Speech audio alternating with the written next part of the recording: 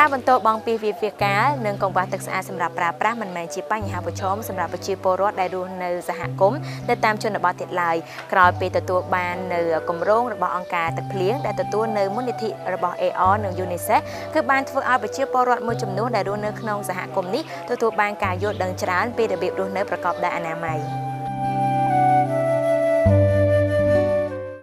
មិនថាអាងស្តុបទឹកភ្លៀងបង្គន់អនាម័យប្រព័ន្ធលាងដៃជាក្រុមឧបករណ៍ចម្រោះទឹកគឺជាប្រភេទសំណង់ទឹកស្អាតយ៉ាងហោចណាស់សាលាបឋមសិក្សាអនុវិទ្យាល័យចំនួន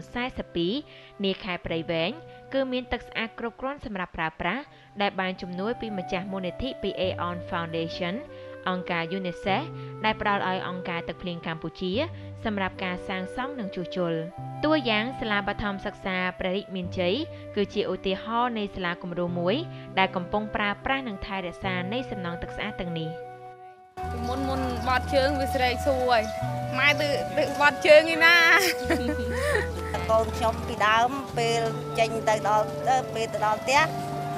មើលខ្ញុំប្រើឲ្យលាងដៃដល់ពេលឥឡូវមានកន្លែងទឹកស្អាតអញ្ចឹងកូនទៅដល់ផ្ទះកូនលាងមុនញ៉ាំបាយអញ្ចឹងកូនលាងដៃឲ្យស្រេចមិនហត់ប្រើទេពិបាកអ្នកគ្រូព្រោះកូនយើងជួនទៅបានដាក់ទឹកមកជួនទៅបានដាក់ពេលដែលសាលាអត់ទឹកអាចពិបាកអត់ទឹកហូបទឹកស្អាតអត់មានទឹកស្អាតហូបដល់ចឹងហូបឲ្យគ្រប់គ្រាន់ហូបទឹកមិនល្អអាចមានជំងឺចារាងកាយក៏មិនលូតលាស់បានល្អទៅពេលទៅបាត់ជើងខ្មាស់គេខ្លាចពស់ខ្លាចសត្វផ្សេងនេះក្នុងនាមជានាយកសាលានៃសាលាបឋមសិក្សាព្រះរាជមានជ័យប៉ុន្តែគឺមានការខ្វះខាតទឹកសម្រាប់ឲ្យក្មេងៗសិក្សានុសិស្សប្រើប្រាស់និងទទួលទានតែពេលនេះលោកពិតជាសប្បាយចិត្តដែលមានអង្គការទឹកភ្លៀងកម្ពុជានិងជំនួយមូលនិធិ PAR និង UNICEF បានជួយឧបត្ថម្ភកាលពីមិនទាន់មានសំណង់ទឹកស្អាតជួយឧបត្ថម្ភវាមានការលំបាកច្រើនលំបាកទី1គឺការធ្វើអនាម័យលាងសម្អាតដៃដោយសាប៊ូនេះយើងប្រើសិស្សប្រើសិស្សដងដាក់ធុងដើម្បីយកមកលាងនៅតាមមុខថ្នាក់ហើយការលាងនេះវាមានការលំបាកដោយសារវាខ្វះឧបករណ៍សម្ភារៈសម្រាប់ដាក់ទឹកហើយដល់ពេលបានសំណង់ទឹកស្អាតចូលមកយើងមានការរៀបចំច្នៃប្រឌិតបន្ថែមទៀតធ្វើឲ្យដំណើរការលាងទឹកលាងដៃនៅតាមថ្នាក់នីមួយៗនេះបានន័យថាដំណើរការទៅដោយរលូនដោយសារយើងមានកន្លែងស្តុបទឹកបានត្រឹមត្រូវហើយយើងធ្វើប្រព័ន្ធចែកចាយសម្រាប់លាងដៃនៅតាមកន្លែងផ្សេងៗទៀតបានល្អប្រសើរថ្ងៃនេះផងដែរអង្គការទឹកភ្លៀងកម្ពុជានិងភាគីពាក់ព័ន្ធបានប្រគល់សំណង់ទឹកស្អាតជូនទៅដល់សាលាគោលដៅទាំង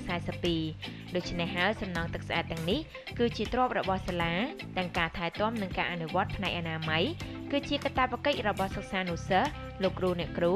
និងអាណាព្យាបាលរបស់សិស្សទាំងនោះសំណង់នេះយើងការផ្ដល់ដោយអង្គការទឹកភ្លៀងជាចំណុចល្អមួយហើយចំពោះទៅមុខទៀតដើម្បីឲ្យសំណង់នឹងមាននិរន្តរភាពហើយប្រើប្រាស់បានយូរអញ្ចឹងហើយបានយើងទៅថ្ងៃនេះដែរយើងធ្វើពិធីប្រគល់សំណង់មួយដើម្បីអីដើម្បីចង់ឲ្យនាយកសាលាក៏ដូចជាគណៈកម្មការត្រួតត្រងសាលាក៏ដូចជាមាតាបិតាសិស្សដើម្បីឲ្យគុំគិតថាសំណង់ទាំងអស់នេះគឺជារបស់អង្គការឲ្យគាត់យល់ថាជាសំណង់ជារបស់គាត់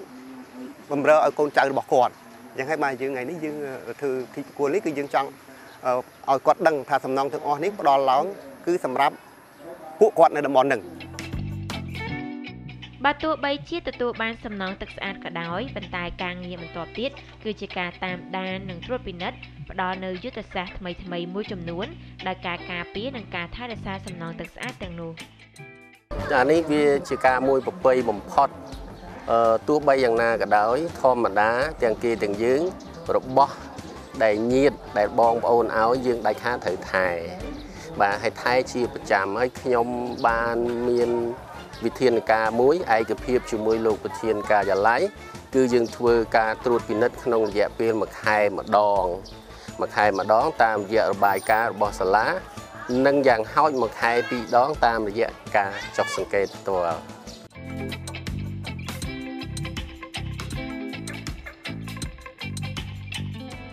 សុខភាពល្អអត់ទៅឈឺបង្កើតពីមុនឈឺច្រើនមានអារម្មណ៍ថាស្រួលគ្រូហើយម្យ៉ាងមានអនាម័យ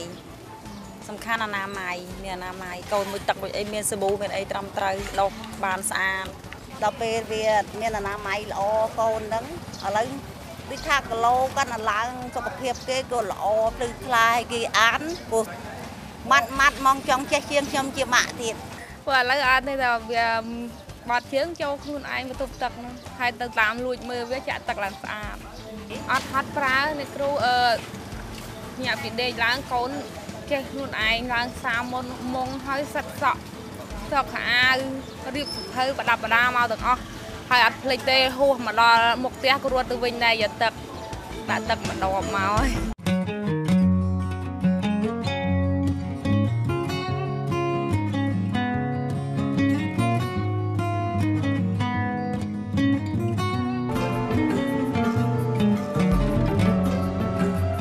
បាយត្រេកអរដោយថាមានខាងអង្គការទឹកស្អាតខាងអនាម័យលាងឲ្យសម្រាប់ឲ្យកុមារលាងដៃខ្ញុំមានចំណាប់អារម្មណ៍ថាមានចិត្តសប្បាយហ្មងអ្នកគ្រូខ្ញុំសូមអរគុណអង្គការទឹកភ្លៀងដែលបានជួយផ្ដល់អាងទឹកនិងសាងសង់អង្គរកន្លែងលាងដៃឲ្យស្លាយនាងខ្ញុំសប្បាយចិត្តណាស់ដែលធ្វើនាងខ្ញុំចង់មករៀនឲ្យបានញឹកញាប់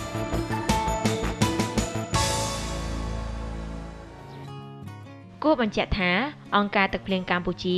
បានធ្វើគម្រោងសំណង់ទឹកស្អាតនេះតាំងពីឆ្នាំ2013រហូតមកដល់ពេលបច្ចុប្បន្នដែលធ្វើតែខេត្តចំនួន2ប៉ុណ្ណោះគឺកំពង់ធំនិងព្រៃវែងដែលមានសាលាចំនួនសរុបគឺ69ទាំងបឋមសិក្សានិងអនុវិទ្យាល័យហើយទទួលបានទឹកប្រាក់ពីម្ចាស់ជំនួយ Aeon Foundation និង UNICEF ក្នុងរង្វង់ទឹកប្រាក់$270,000សហរដ្ឋអាមេរិកសម្រាប់ការសាងសង់និងជួសជុលជាការប៉ັດប្រសិនជាសាលានីមួយៗមានសំណង់ទឹកស្អាតគ្រប់គ្រាន់នោះសិក្សានុសិស្សអាណាព្យាបាលសិស្សលោកគ្រូអ្នកគ្រូនឹងលែងមានក្តីបារម្ភទៀតហើយព្រោះគេជឿជាក់ថាអនាម័យផ្ដល់មកជូនដល់ពួកគេវិញជាមួយនឹងគុណភាពជីវិតដ៏ល្អប្រសើរអរគុណទស្សនិកជនចំពោះការទស្សនានៅបទយកាមួយនេះនាងខ្ញុំសុខៀងរាយការណ៍ពីស្រុកបាភ្នំខេត្តព្រៃវែង